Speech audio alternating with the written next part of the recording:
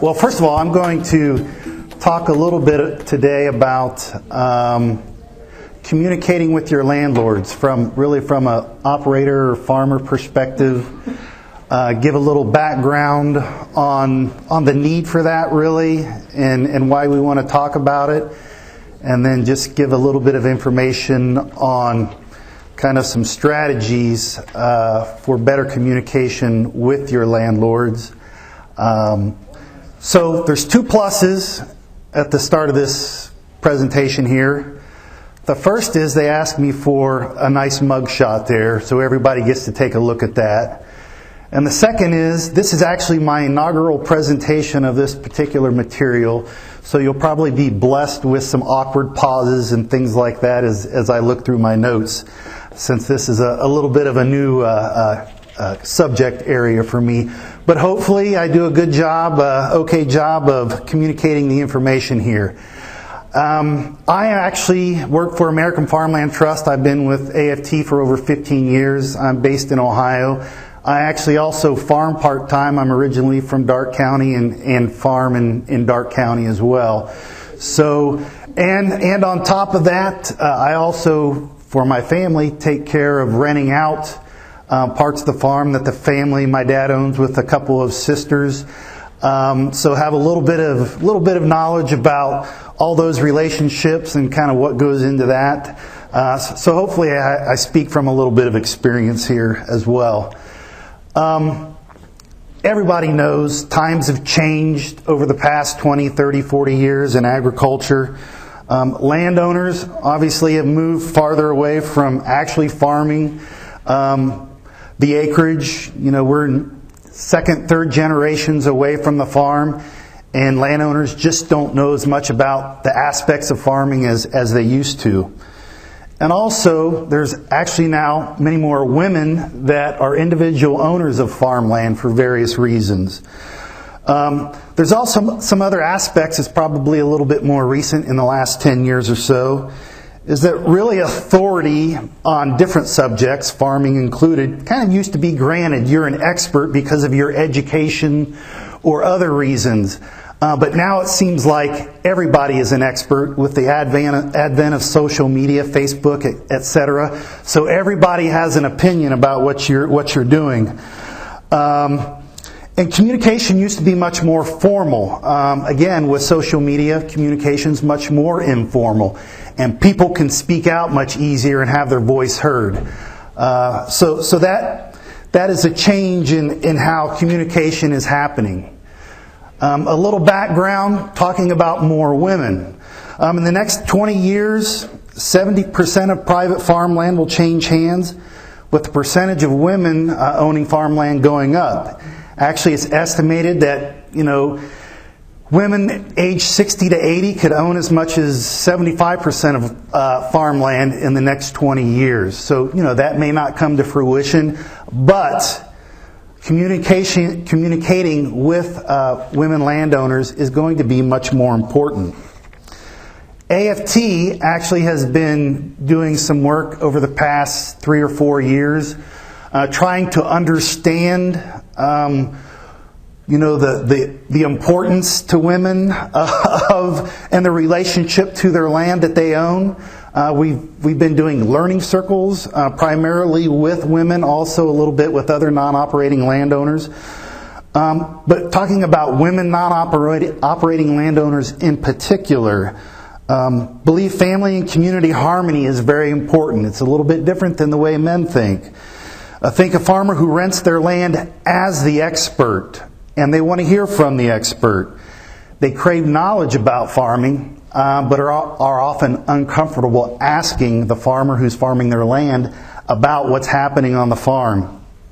They are always interested in rental rates.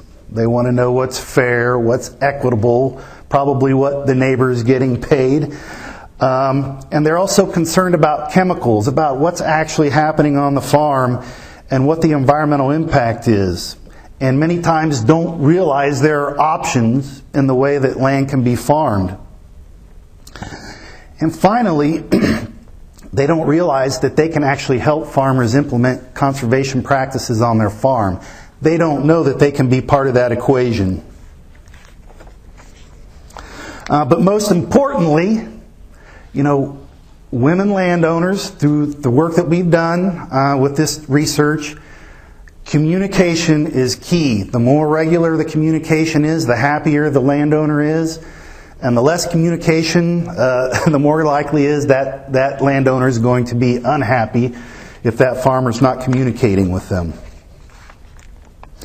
Did anybody in here see the presentation by Rick Cruz this morning? It was over in the chapel area.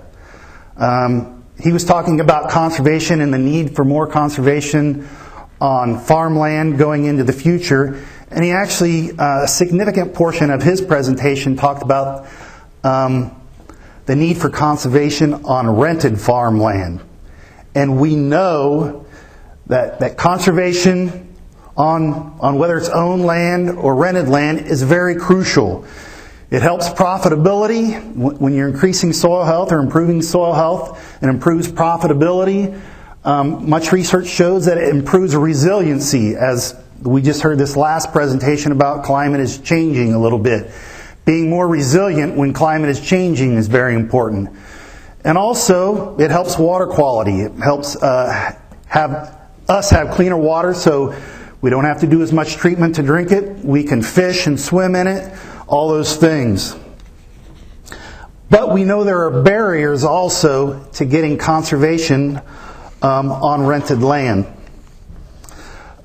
So American Farmland Trust has some funding from the Great Lakes Protection Fund, and we're working in a couple of different watersheds, one in New York and then one here in Ohio in the Portage watershed, working with the Wood County Soil and Water Conservation District, where we're going to be testing some methods so that we can actually help bring landowners and their farmers together to actually have a conversation about, being able to get conservation implemented on that land that the farmer would like to implement, but maybe he doesn't think he can because the landowner, he may think, or she may think the landowner isn't interested in doing more conservation, and actually having conversations occur between the landowner and the operator. So those couple of the things that we're actually doing, so we're actually going to be doing more kind of what we call learning circles with women landowners and non-operating landowners to try to educate them about things that farmers can be doing on their farm and how they can actually help get that additional conservation adopted on their farms. And then also from a farmer perspective, provide some tools, put together a toolkit. So this project is kicking off. So some of the things that we hope to do with these toolkits is, one, do some evaluations with farmers to assess what the environmental impact of the farming practices they're using on their farm really are. So if they can communicate that to the landowners and show them, here, I'm doing certain practices and these are the environmental benefits that I'm providing. A couple of other things is, communication tools and strategies, how to work with their landowners to get some of the practices they like to do implemented on that farm. Things like maybe you can have longer-term leases because there's a longer-term payoff for some of the practices you want to implement. And then also some technical assistance as well. So helping farmers implement certain practices on the farm. Maybe it's a farmer that's never done cover crops and wants to implement cover crops. How can we help them do that on their farm? So that's a few of the things that we're hoping to do with that particular project. Talking about just at the farm level, farming in a sense requires really a social license. More and more, there's certain things that the public expects, and sometimes the landowner expects. But there's three big things to kind of getting that license and maintaining that license, and it all evolves around that communication. So it's transparency, accessibility, and communication. So I'm going to just give a little overview of those three big things. And so some strategies actually moving forward about improved communication. So the first is transparency. So actually, What's really important is operating in a way that is easy for others to see our actions and the why behind them. So we don't necessarily, a farmer doesn't need to share the how so much, because some of that, farmers have learned a lot of things over the years, and it's not the intimate details that a landowner wants to know, but it's the why behind the decisions you make. So I'm doing cover crops on my farm. I would like to do it on this farm I rent from you. Here are the reasons why I would like to do it, and they can communicate those reasons. But being transparent and communicating, why you want to do things. So there's actually kind of several different things in this transparency equation that are pretty important. So one is talking about your motivation. Again, that why aspect. Two is disclosure. Talk about all the good things and bad things that can happen whenever you're doing certain things on the farm. Stakeholder participation and relevance. Asking the landowners what they think. What do you think about me doing certain things on your farm? Having them involved in that conversation from the beginning can really be helpful. Clarity. Speaking, very clearly and very simply. Not giving acronyms or jargons, things like that. Just trying to be kind of a layman so that it's easy for the landowner to understand. And then finally, credibility and accuracy. So when you tell them something, it's true. You say, I did a certain thing, and you actually did that. Making sure that the landowner knows that you're going to be credible and accurate with them all the time. Talk a little bit about motivation. On the screen here, this is really just an example. I guess you would call it kind of a value statement. But an example of a value statement would be everything we do on our farm is for the health and betterment of our animals, our employees, our environment, our products, our community. When you tell that to a landowner, you're communicating your motivation and why you want to farm, and maybe the way you go about your business. So, to kind of further the discussion, I want you to think about the things that you do on your farm, and also some of the things that might be controversial. So, throughout this session today, we talked about manure spreading and the potential risk to spreading manure and not doing it in an appropriate manner. Tiling your fields. That's very good agronomically, but there could be some downsides from an environmental perspective. Using pesticides. People think very differently on the use of pesticides. There can be many agronomic benefits, but again, there can be some environmental negatives related to that.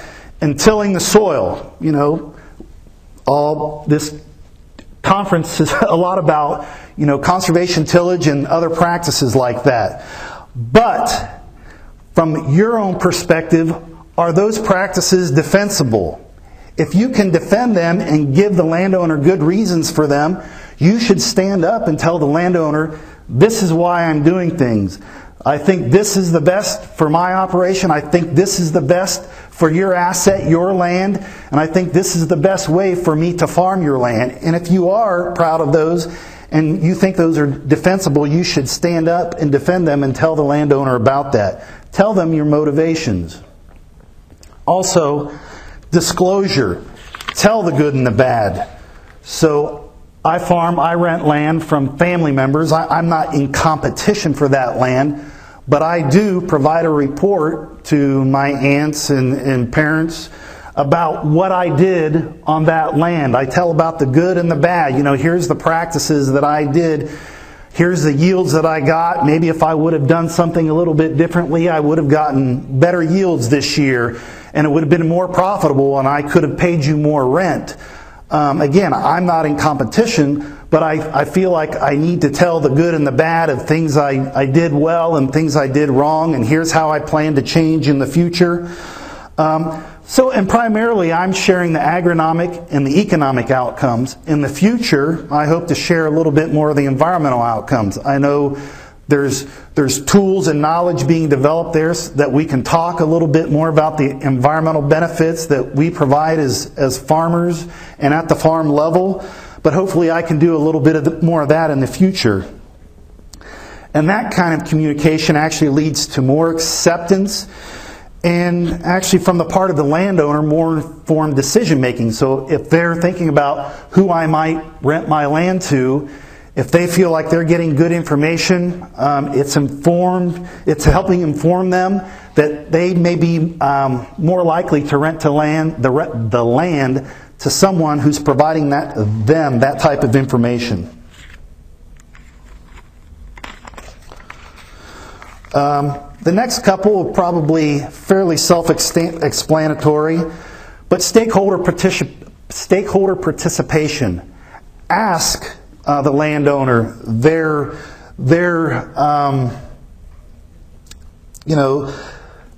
what they believe or what they think should happen on their farm. Make them part of some of those farming decisions. Talk about some of the practices that maybe you would like to implement on their farm that you haven't been able to do or been afraid to do because you don't have an extended lease, things like that. Ask for their input, include them in the decisions, make them involved more in that process. And I guess by doing that, you make them feel a little bit more important. I think everybody feels a little bit more important when they're asked their opinion on a lot of things. And also relevancy. Put yourself in the landlord's shoes. What does it mean for me? I guess when I'm thinking about talking to my family members, I think in the back of my mind, how am I helping to protect their asset? So if I'm doing certain practices on the farm that create better soil health, that's protecting the soil, more biological activity, whatever, I'm trying to communicate, I think I'm improving your asset. I'm making your asset better over time. So hopefully that asset is worth more to them over time. So just try to put yourself in their shoes to think about the relevance of the decisions you're making. Another thing is clarity. I talked about that a little earlier. Don't use acronyms. They don't know what NRCS is. They don't know what EQIP is. They probably might know what USDA is. A lot of those different acronyms, they have no understanding. They don't know what a BMP is.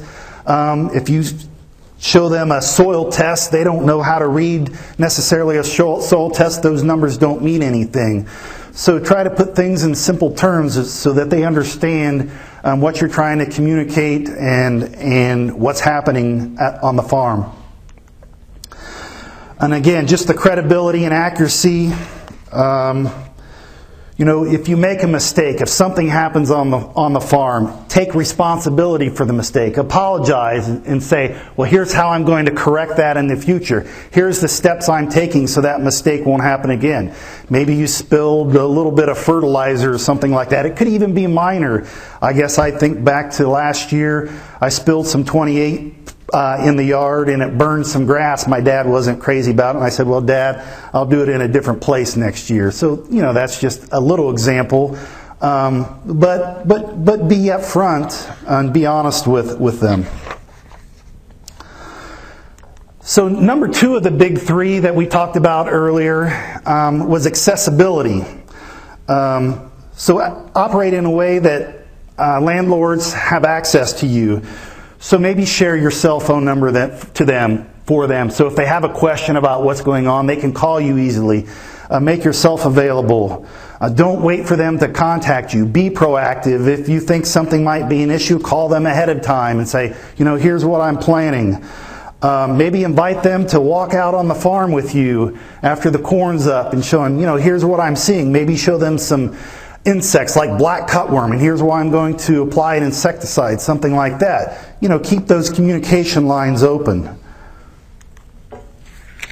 And then invest in goodwill. Go out of your way maybe to do something. I guess the old school example of this that I think about is, oftentimes you may mow weeds or mow the ditches for your landlord, or you remove the snow from the lanes in the winter. So those are kind of things that are, being proactive, but there's a lot of other ways to be proactive as well. This is just a list of a lot of different things you can do, or many operators are doing, but be creative. Maybe certain things aren't comfortable for you, but things like sending out a newsletter to your landowners, telling them about what happened this year, not only on their farm, but on your whole farming operation. Posting things on YouTube and saying, hey, here's us harvesting your field, or a clip from us harvesting your field this year. Just things like that. So be proactive in your communication to the landlord. And finally, that third big thing is communication, honest, open, and two-way communication. Keep those lines of communication open. That's what we try to do, or most of us try to do, I think, in our everyday lives with our spouses, with our children, with our parents, etc. So the way that you would operate with your family, try to do that with your landowners. And again, try to make an effort to understand and communicate shared values. There's an interesting kind of factoid here, and in some of the research that's been done. Communicating shared values is 3 to 5 times more important than sharing your skills, your competence, or your expertise or science with your landowner or consumer or customer, whatever it is. So finding out what motivates you both and what those shared values are and communicating them can be much more effective than being the expert. Find that common ground. Try to understand what those shared values are. And then, I talked about kind of that old school approach previously. I think that's the same way in how kind of social interactions are happening as well. So in the past, we talked about research says, we should do this, or the way I'm doing things is, I've looked at research and it tells me I should do it this way. Or financially, this gives me the best result. But I think kind of the new form of communication and how people prefer to communicate, and especially so from a millennial perspective, probably not many millennial landowners, but I think it's good advice is, this sounds important to you. This topic might be important to you. So let's think about ways that we can work together to figure out how to best to accomplish our goals. So, I'm kind of reiterating or going over things multiple times here, but I think that's the point, is try to reinforce the idea that, communication is very important. So again, we have 2 ears for a reason. That's so we can listen, we can understand what our landlord or other people that we're working with are saying. Try to understand it and work together with them so that we can work together moving forward. The best defense is a strong offense. Be proactive. Go out of your way to talk to the landlord.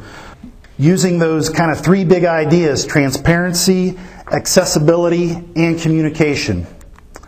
And rented land, it's not business, it's personal. You have a personal relationship with the landlord.